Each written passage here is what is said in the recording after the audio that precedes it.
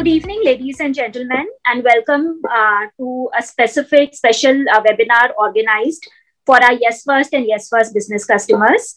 I'm Mona Kishore. I'm Senior President, Yes First Business Programs. These are premium banking wealth management propositions for discerning customers like yourself. As a part of these programs, we've been organizing wealth webinars and knowledge forums for customers like yourself, so that you can take calculated and calls and unbiased calls with respect to the evolving market trends. Today, we have with us Mr. Raamdeo Agarwal, Chairman and Co-founder of Motilal Oswal Group. As you know, Mr. Agarwal is a veteran and an expert in this field. As Chairman of its asset management business, Motilal Oswal Asset Management Company, Mr. Agarwal has framed the QGLP, which is Quality, Growth, Longevity and Favorable Price Investment Framework, and its buy right, sit tight investing philosophy.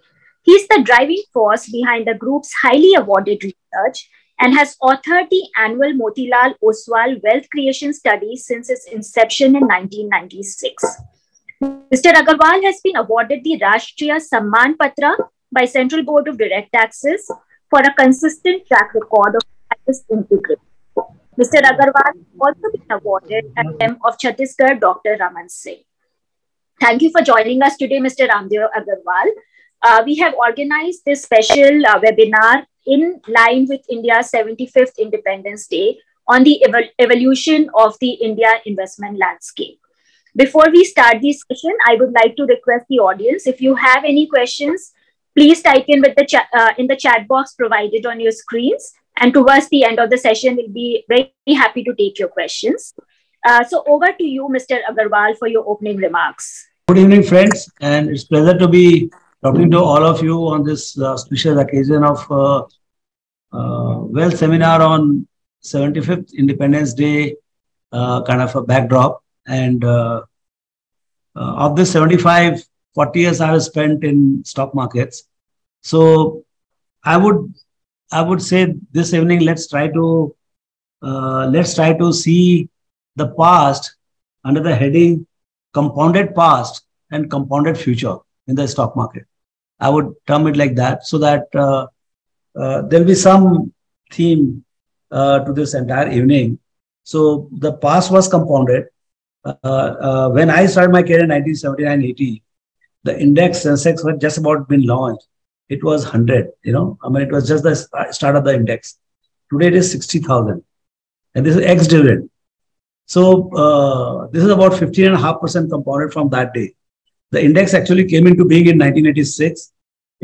So it was designed in 86, but they calculated from 79-80 as a back calculation. And then it went live in 1986. And by that time, Motilal, in fact, 1986-87, we laid the foundation for Motilal Oswal. So I have seen last 40 years of this markets almost every day. I mean, I must have read all the newspapers every day and must have come to the market every day. So what I have seen, that 15% returns, I mean, actually, I'm also astounded when I see that actually it has delivered 15.5% compounded return. And what have we not seen? We have seen bankruptcy of 1991 when India didn't have any forex. I mean, you look at it, what Sri Lanka is going through, little short of that, India went through. We didn't give up. We placed our gold, whatever, and we got the $1 billion, $2 billion from some bank. And then IMF came to help. But almost were basket case like what Sri Lanka is today, or a little better than that in 91-92. From there, how we have journeyed till date, we have seen. And even so, what I'm saying is that India has gone through all kinds of problems. In 2002, almost we had, before Kargil, there was really, between India and Pakistan, we had head-on kind of a nuclear conflict kind of situation. So India has gone through, say, a 9/11 crisis globally, then Y2K crisis, then global financial crisis of 2008. So we had all kinds of problems, the global economy, local economy, and yet we have compounded 15.5% in our index. So what I think is that next 40 years or next 10 years, let's try to get horizon of investing 5, 10, 15, 20, depending on how old you are. If somebody is if somebody is 25, 27, I would say you have the full 40 years or 60 years ahead of you, and it will be very, very exciting. India has that. It is not a very fast moving some city economics. It is a large, like elephant, and which has a certain pace. It is very difficult to speed it up, but also very difficult to slow it down. It has a natural pace. So that's what we are going to journey. And right now, our per capita income is about $2,200. Global average is about $12,000. We are a country with a lot of aspirations. We are the youngest possible country, the largest populated country. So productivity of our people, with the help of modern technology, they are going to go up, and hence getting 5, 6, 7% kind of a compounded GDP growth rate with 4, 5% inflation. So 10 to 12% nominal GDP growth rate is not out of imagination. Whether we'll achieve or not, for how long we'll achieve, that only time will tell. You have to remain optimist. I mean, I'm a die-hard optimist about the future, because the best thing about future is nobody knows about it. It unfolds every day. So keeping that in mind, I have remained optimist for the last 40 years, and I'll remain optimist till I die. So that is a kind of a faith you got to bring about the future itself, future of India, future of what is possible in businesses, and no country prospers without the businesses underlying prospering. And hence, this is going to happen. And so in that backdrop, the investing has undergone change, in the sense that when I started in 80s, the markets were extremely inefficient. If you could catch hold of a balance sheet and read it, I think you had competitive advantage in entering the market about that stock, because nobody was bothered about the balance sheet. Balance sheet used to come after 18 months, and I mean, some piece of paper it used to come. So, and there were no professionals in the stock market in 80s. And one of the advantage we had was we had a few early chartered accountants to come into the market, first 4, 5 chartered accountants to enter the market. There was no culture of equity research. So today you can have 60 analysts, top class, world class analysts covering a stock. That was not the situation at that point of time. So market were very inefficient. Players were very small. There were 500, 700 brokers all over, but very tiny in terms of net worth, trade, and everything. You can imagine. I think market cap of BSE at that time must have been about 25,000 crores total market, which is today 280 lakh crores. 280 lakh crores. That was at that point of time, it was not even 1%. So so markets were primitive, very small, and the daily trade was about 2,000 crores per day. Today it is 100 lakh crores everyday trade. So the kind of expansion which has happened in the last 20 years, and thanks to digital, thanks to internet, thanks to computing power, and the reforms which SEBI has brought. So so investing has changed. It has become more sophisticated, but the basic tenets of making money then and now is same. That is the gap when you buy bargains, and bargains is always relative. In that market, what was bargain today, you will not get those kind of bargains today, because markets are far more evolved and much more expensive. But when you get bargains, and so buying bargains in the market is the way to go. And whether it was 200 years or 20 years or 40 years and now and next 40 years, the game in the market is to buy bargains. Market is one place where you can buy 100 rupees thing for 10 rupees, and you can sell 10 rupees thing for 100 rupees. You should have an eye to figure out what is the underlying value. Price is known to everybody. Nobody knows the value. So do you know, I mean, in some spots, you know the value. And in those spots only, you are going to mint money. And those opportunities are growing day by day. And hence, I would think that investment mindset is changing, because the availability of information is exploding. With that, a lot of noise is also coming. And that is changing the behavior of the people. And that's how the things are looking more complicated, but basic tenets remain still the same. I have very limited exposure to other markets. I mean, I have been an India practitioner, and I have not invested anything outside. But we get to hear a lot. I mean, I've been going to listen to Buffett, so I've got a lot of friends in US, and we learn a lot from them. So clearly, I have observed the US market. their practices have come to all over the world as a market economy. And we've heard about the stocks, but I personally not invested anywhere. But I think there are two spectrums of the market, I would say. One end, the most developed market, most rich and deepest market is US, and other end is India, which is emerging market, but deepest emerging market, I would say, one of the deepest and most prominent emerging market. So if there is any difference between emerging and developed, I think I mean a lot of global macro allocators, they clearly make a difference between developed market and developing markets. But whenever it comes to developing markets or emerging markets, I think India will have a prime place now after what we see in China, what's really happening. So China is the largest emerging market, but I think India has I would say, is a very unique marketplace where a lot of practices are as advanced as US or many other places. But I mean, per capita income is low. Business have a lot more growth potential going forward, and internet is a huge leveler in terms of what can happen in the economy, what can happen to distribution, what can happen to the best practices, and what can happen to the dissemination of information. So I think we are living very interesting times, and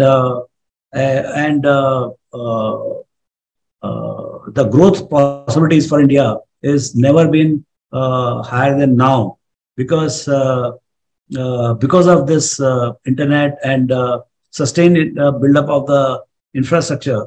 And I mean, we always keep comparing current condition with what is there in Japan, what is there in Europe, what is there in America.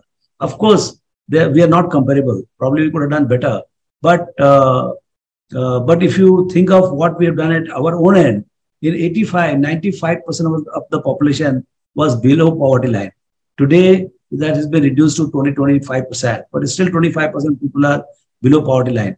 So that has been the achievement in last 30-35 years. And as we go forward, next 10 years, we believe that literally everybody will be, in next 10-15 years, everybody should be out of the poverty line. And hence it will create a huge middle class, consuming middle class out of this country. And that is our opportunity for everybody to, that particular group's consumption is going to drive the economy. So, but my macro understanding of economy is very limited. I'm a chartered accountant by profession. So I understand businesses. I understand how the businesses work. And I think entrepreneurs are the biggest magicians. They make money out of nothing. Forget about giving them money. They make money out. True entrepreneurship is making money out of nothing. You go and see all the empires. The starting is without any capital or very meager capital. And they might be today $100 billion, $200 billion, whatever. But they have not started with a lot of money. Because right in the beginning, they learn how to make money. And then that machine keeps becoming bigger and bigger and bigger over a period of time. The power of compounding and the solid business model, the combination of those two, they create empire over a period of time. So I think it's one of the most opportune time for India to grow and for the investors to invest, because during this period, there's a lot of innovation, financial innovation in the marketplace, where when we started, there was no concept of mutual fund. I mean, as late as 1985, India didn't have mutual funds. I think mutual funds came sometime in 90s. And in meaningful way, it came actually in this century. I mean, I think 2003 onwards, actually, it started picking up steam, and by 2008, it became of certain size. And now it has got momentum, and hundreds and thousands of schemes have come up, 50, 60 management houses have come. But this is just about the beginning. I mean, I know for sure for 250, 60 lakh crore GDP, having an AUM of 25, 30 lakh crores is nothing. Sky is the limit. Number of participants, demat accounts have grown in last 3 years from 40 million to 100 million. I'm sure in next 2, 3, 4 years, 5 years, it will double. And then again in next 4, 5 years, it will triple. So go another, kind of 100 million. So in next 1 decade, markets could be expanding from 100 billion demat accounts to maybe 300, 350 million. So this is a very,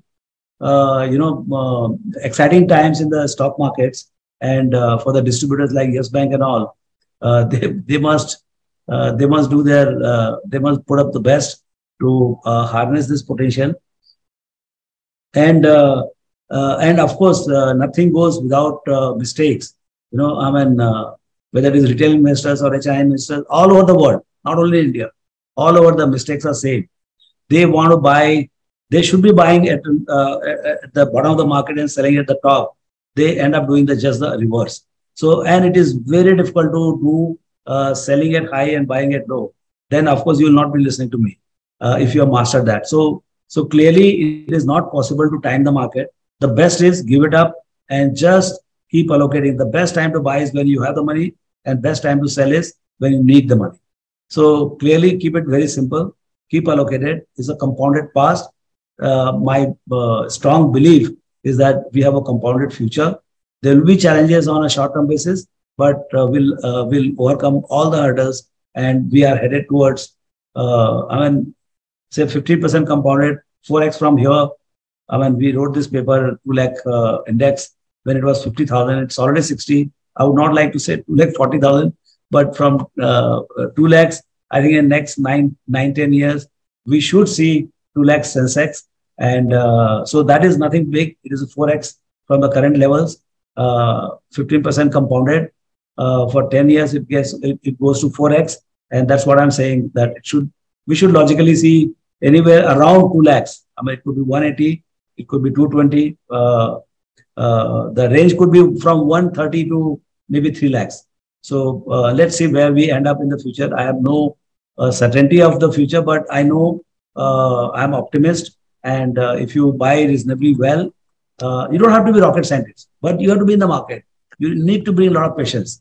And patience will be tested when the markets are down, not when markets are doing well. Markets are doing well. Everybody wants to be in the market, but nobody wants to be in the market when chips are down. So your patience will be really tested. And the guys who don't change the color when the markets are down are the guys who are going to mint money. And who are those guys? The guys who don't look at their statements, or they don't bother too much about the market, and they take only help of Yes Bank. They are the guys who are going to do very well. But the guys who are every minute they're watching the market, I don't think they have the right attitude towards making money. So with this, I'll close my remarks. We'll talk more on the Q&A. Thank you. That's a very positive and optimistic view of the market. And I really like the way you simply put it, saying, buy when you have the money and sell when you need the money. I think that's a great mantra to follow. Sir, a specific question, given the market movements in the last few weeks. So markets rallied in the last few weeks, and then in the last couple of days, we've seen some correction. So the general question is therefore that, do you think that, you said that investors should keep buying and the future is optimistic, but do you think that the dips in these corrections are the right time to buy, or should investors also look at booking some profits at these levels? I can't time the market, and I can't advise on that. I mean, maybe you are a financial advisor out there. I mean, it depends on your attitude. If you are a short-term trader, then obviously price is very important.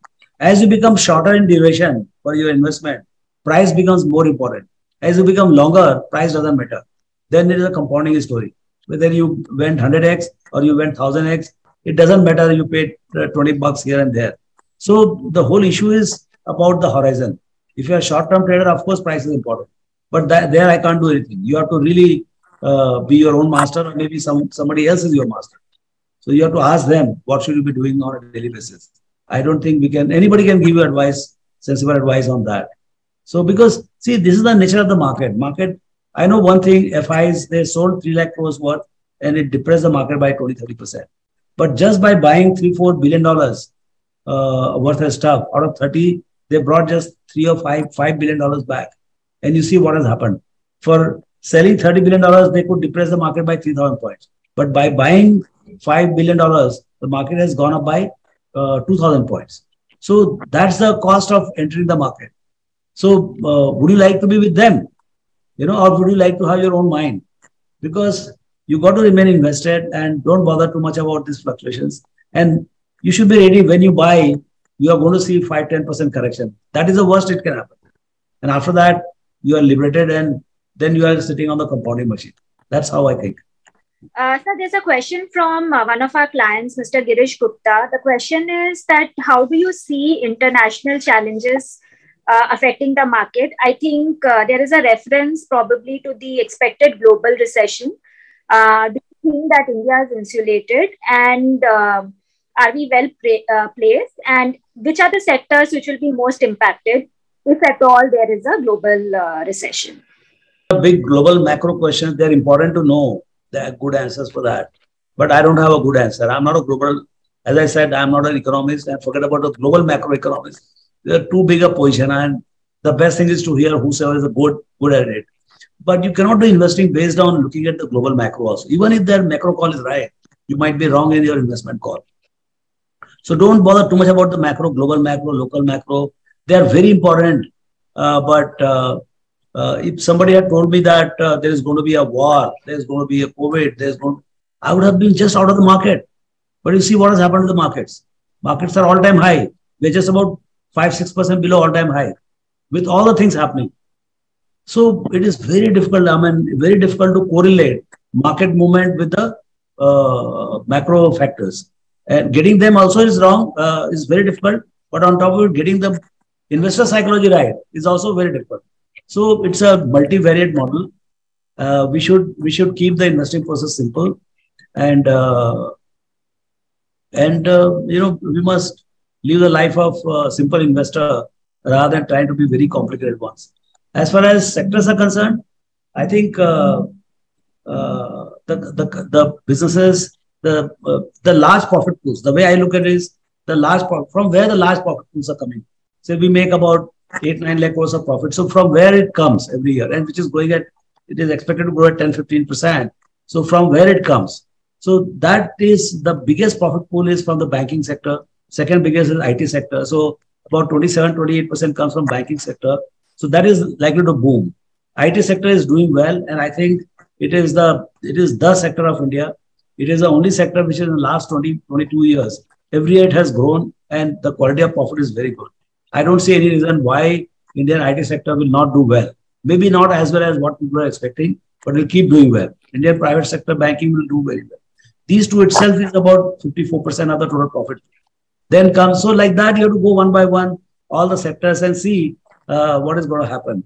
It may not be the right forum to talk about the entire spectrum, what we think. And so you have to take your own call, maybe read research reports and figure it out. What are your views on investing in new age companies? So there was a big, euphoria around investing in IPOs and new age companies last year.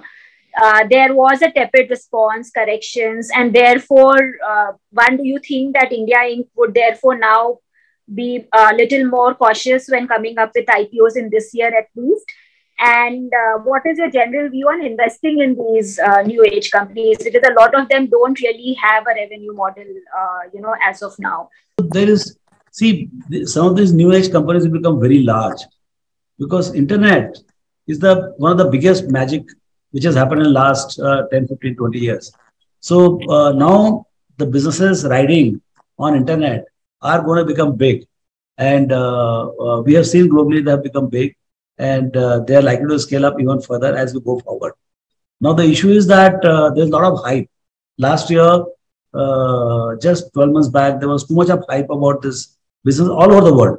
And there was a global synchronization, the way they were thinking, the way people were pouring money. Almost every day there was one unicorn bond, and people were giving some crazy valuations to the things. And I mean, based on 2030 revenue, 2035 profits or something like that.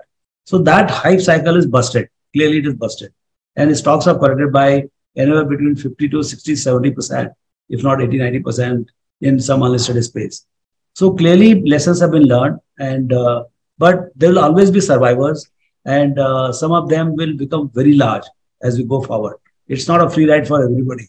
And so the guys who don't get a scale, who don't have more money, and now even the companies which are listed, now they are correcting the course. Now instead of growth, now they are focusing on profitability. Earlier they said profitability is not our motive in short term. We want only growth, scorching growth of 70, 80, 100%. Now they are saying that market has punished us. They want profit also apart from growth. So now they are trying to give growth with profits. So that's what change you see. All the digital companies, now their language will change and they'll come to senses, they'll come to the ground. And instead of talking about 2030, now they talk about 2023, 2024. And one of the major challenge is the accounting of these companies. These companies' accounts are not, of course, the Schedule 6 is applicable to both of them. So what happens is that all the digital companies, their cost of acquisition of the customers, they all get debited to the P&L. Whereas in case of the old economy, it gets capitalized by way of store expenses and things like that. So that is the fundamental difference, and we don't know how much to be capitalized, how much not to be capitalized. So the companies are very large and very well managed. These companies, just that accounting is messed up in the sense that, and then the moment market is confused, then in confusion you don't know what is the underlying value because there's no profit. Market is used to discount the profits, but there's no profit because there's too much of capital expenditure being debited to P&L. So I think everything is not bad in digital companies, and dust will settle. Even the hype is busted. So I'm sure this is one segment which is going to do well, and you must look for companies which has digital model or digital model, and is available to you at this point of time at a reasonable price. Sir, there's again a question from another client in our Q&A chat box on investing right now. Should one invest in lump sum, or is it still better to do a systematic transfer plan? Safer mode is, of course, the systematic withdrawal plan, systematic investment plan. So any kind of, I mean, right now there's a lot of volatility. We don't know what's going to happen to the FI flows. We don't know this Ukraine war, then this global recession, US inflation. So there are a lot of things happening. So, I mean, you can put in 3 installments, 4 installments. In 4 months, you do 25, a crore, you want to put 25 every bi-month, monthly, weekly. कुछ भी आप plan बना लीजिए and get average of 5-6 months. So that will give you at least entry point, which will become a little more smoother. Instead of you buy now and market goes down by 10-15%, you'll feel bad. But if you buy at 6 average a point of time, maybe it will be smoothened. But then you don't buy now and market shoots up by 10%. Don't feel bad. Then you get you get average of both the worlds. Sir, you mentioned at the beginning, on how the markets, how the economy has changed and how internet has boomed. And you mentioned that it's been a great leveler. So now with the information availability on internet, digitization where people can invest at, the click of a button. Have you seen any changes in the demographic participation in the market? And do you think that is something that will impact the India growth story therefore? Like, do we see more retail investors? Do we see more informed investors? What's the trend that's in your you see? I think onboarding was very tough in earlier times. Now, post-COVID, digital onboarding has been allowed, and even digital infrastructure has been strengthened with Aadhaar card and a whole lot of things.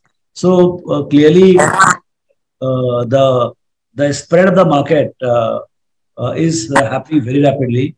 We are getting about 2.5, 3 million customers every day, every month, which was not the case earlier. It used to be 2-3 million customers per year. So that has, 10 to 12x kind of a pace of growth change has happened. And I would think that in last 2 years, it has gone from 40 to 100 million. In next 4 to 5 years, I see this expanding to 200 million. And maybe another 5 years, you could be touching 350 million. So that is going to change the entire demographics of investing public. And since it is so large, almost every worthwhile household will be in the market. Politically also, it becomes very, very important for the Delhi to address this particular segment. So I think a lot will change. The intelligence level will go up because as more participants come, more intelligence comes in the system. So markets will become more efficient. You'll get much more fairer price for what you're holding. So a lot of these things will change. What I've seen between 85 to 2022 will happen even more rapidly between 22 to 32. Right, sir. Another question is on now asset class diversification. So there are 2 questions in the chat box. One is on investing in gold. various methods of investing in gold now. There is sovereign gold bonds, there are ETFs. Of course, physical gold is always there. And one question is whether one should invest in gold to hedge their risks. And second is which mode is a good mode for the retail investor. And then I'll come to the next question, which is about investing in debt instruments in terms of asset class diversification. That do you think debt is attractive right now? And if somebody had to have debt in their portfolio, what would you really suggest? This is a classic wealth managers dilemma, or that's what they specialize in, asset allocation. I'm not. I'm a great asset allocator. I'm 100% in equity, so my profile might not, my wisdom on this may not be of much use to the people who should have more balanced portfolio between debt and equity and maybe real estate and gold, whatever they have. So as far as the gold is concerned, I think it is non-producing asset, but I think in the last 8, 10 years, it has done reasonably well. But I don't think it is going to take you anywhere much longer. I mean, like 5-6%. What is the inflation? That's what you should be getting, because that itself doesn't produce anything. But so I'm not a great believer in gold. So as far as debt instruments are concerned, you get about 5-6%, and in equity you get almost 2x of that, about 12-13%. So I would always go for as much equity I can buy. The issue is that if I want fixed income for whatever reason, maybe age is not on my side, or there's some expense, some kind of a continuous call on you for the payment for a house mortgage or something, then I need a continuous flow. And for that, I can think of allocating something in fixed income. So, but you have to be very careful how much you put in fixed income, because fixed income doesn't grow your purchasing power. Your inflation and fixed income rates are more or less matching. So your purchasing power of your underlying savings don't go up. Only when you take little risk and move out and go to equity asset class. Equity asset class doesn't mean only equities. Even the real estate is almost equity type, where it will be more inflation protected, and you'll gain market purchasing power of your savings to be rising. So I would say that buy as much as equity-like assets and less where you have guaranteed return, which will be half of that. So you have to arrive at right mix depending on your profile and how much the risk-taking ability also. And so your specific take on small and mid-cap space, do you think over the next, and if we don't like really look at the next 15, 20 years and we just look at the next 3 to 5 years, do you think they are an attractive bet? Or should an investor typically try and have more of large caps in their portfolio, given that small and mid-cap stocks had also risen a lot? So the risen a lot is a very important thing, because you see, number of small and mid caps are a lot, but the quality of small and mid caps are fewer, and those fewer ones are very expensive, much more expensive than their counterpart in the large cap. So you got to have a good mix between large cap and small cap. I mean, basically, wherever you understand, don't bother too much about the cap, because now you don't have fundamental advantage of buying a small cap. कि भाई इधर 20 का P मिल रहा है, वहां मेरे को 10 या 12 का पी मिल रहा है, ऐसा है नहीं. If you look at the, I mean, if there is no quality gap. In fact, if the quality is good, then if a large company is available at 25, 27 P, other side would be 40, 45 P. So you don't have fundamental advantage. I'm not talking about all of them, but most of the places that is the situation right now. So you should not be too much cap dependent. You should be more idea dependent. Where exactly you are seeing the idea to be big, and that's where you should be putting bet, irrespective of the size. Right.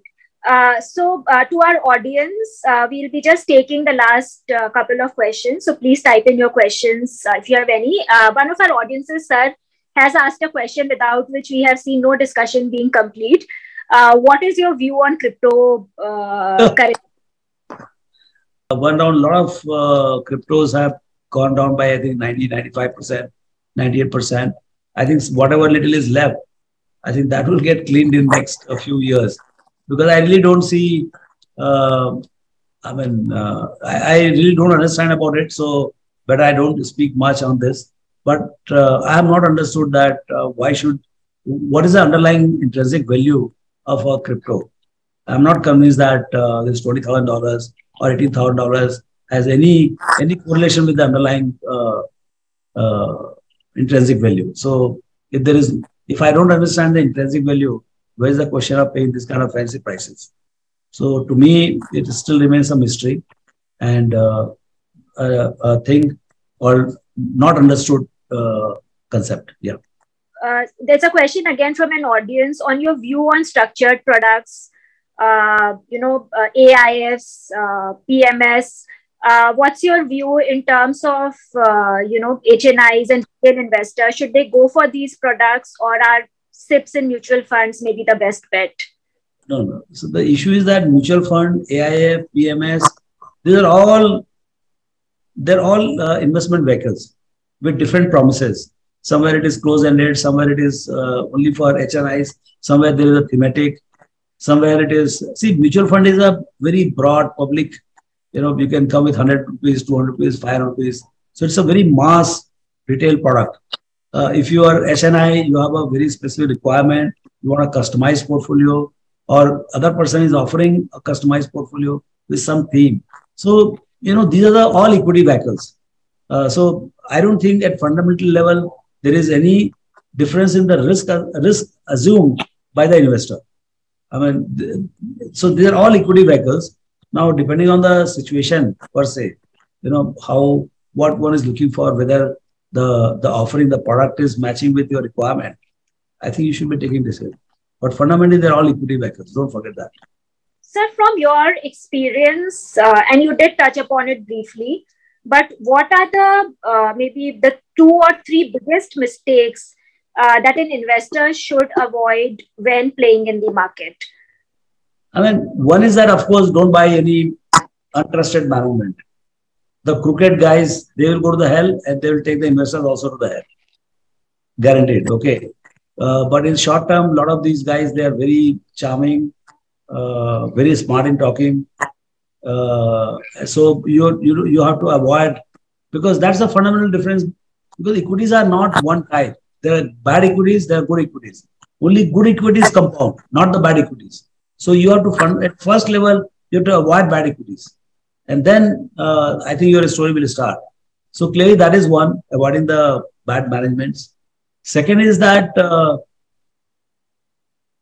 not timing the market, but having good sense of bargains. I think the real game is that this is a place where you get. It's not about stocks. It's about stock bargains. And if somebody can, nobody can be ultimate experts, but on 0 to 10, you should be pushing yourself to learn to become bargain hunters. And you'll become better over a period of time. There's no set formula or timeline, but you'll become better if you want to become a bargain picker. And bargain picker and bargain harvest. And then after picking it, harvesting it. That's the game in the stock market. It will become bigger, more exciting as we go forward, become more global and much larger pit than what is there right now. In your mind, is there any next bubble in the Indian market which is waiting to burst? Bubble तो होगा ही होगा. अभी नहीं है. अभी नहीं bubble तो अभी burst हुआ ना. So now we are at somewhere in between, and I don't see like all the digital thing. It got busted last year, and so now something has to be first bubbled up first, and then it will come in some form or other. Right now, I don't see anywhere, but yes, there will be a bubble somewhere. It will show up as we go along. Lastly, offshore investing trend now for retail and HNI investors. Do you think it's a green signal or a word of caution? Again, having faith in the kind of faith, optimism, as I said, compounded past, compounded future. हमने simply 4 word में पूरा India का कहानी बोल दिया. तो ऐसा can you say about any economy and any country except for US? I don't think you can say for anything else. So I would say overseas means you have to go with a lot of caution. And I would venture out to do something in US, to NASDAQ or something. So I would be very limited in my approach to start with.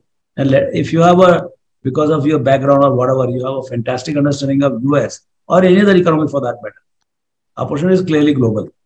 World is becoming very prosperous.